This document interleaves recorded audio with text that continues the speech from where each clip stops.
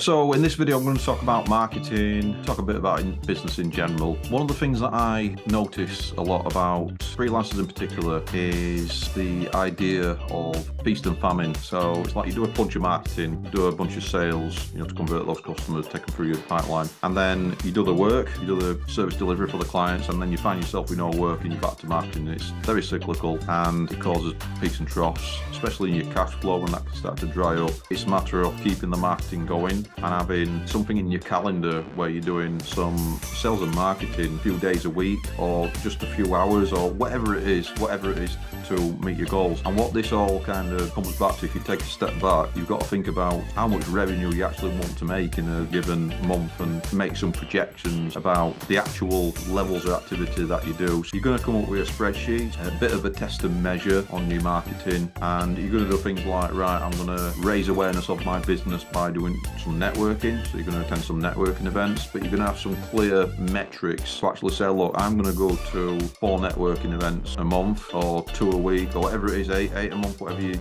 can manage depending on the time that you've got. And then you're going to say, for every networking event, I'm going to try and book some one-to-ones with a couple of those people who I meet, and then you're going to try and convert a few of those into customers, or you're going to be able to tap into their network and convert some of their contacts into customers. Rather than just turning up to a networking event, for example, and saying, oh yeah, I'll just see how it goes, you've got to have some numbers in mind. And that doesn't mean that you need to hard sell people while you're there, because it really is about relationship building. It's not about selling or anything like that. But on the other hand, you do need to have a strategy in place, and it does need to have some numbers around it, because business essentially is all about numbers.